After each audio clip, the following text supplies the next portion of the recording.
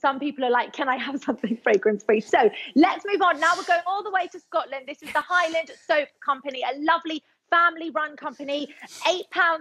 And has anybody got the whiskey and honey one there? Yeah, No. I've got that. I've got lavender, which is gorgeous. gorgeous. Have a go at that. What's the whiskey one smell like? Whiskey, presumably. Steady you. Oh. Is that good? You don't know whether to rub it in your hands or drink it. That's the dangerous thing, because you actually want to lick your hands, which would be a very bad thing to do. Don't do that. Don't do that. That's a lovely smell. Okay.